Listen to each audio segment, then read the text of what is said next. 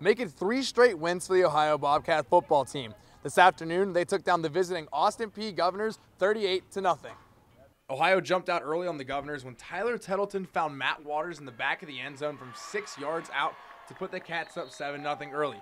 It was Tettleton's 50th career touchdown, and he would end up adding 2 more during the half.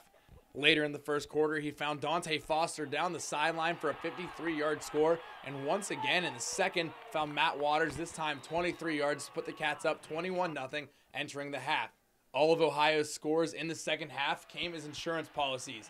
The Cats added a touchdown on a 1-yard plunge from Ryan Boykin in the third. Late in the fourth, Daz Patterson, who was electrifying all day on the ground with 94 yards, found the end zone to make it 38-0, which would be the final score, giving the Cats the victory.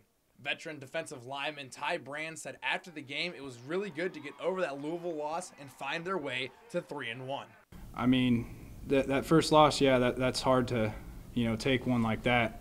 But I feel like, after that game, we got right back on track, and we're headed in the right direction that we all want to be headed going into conference play and stuff like that.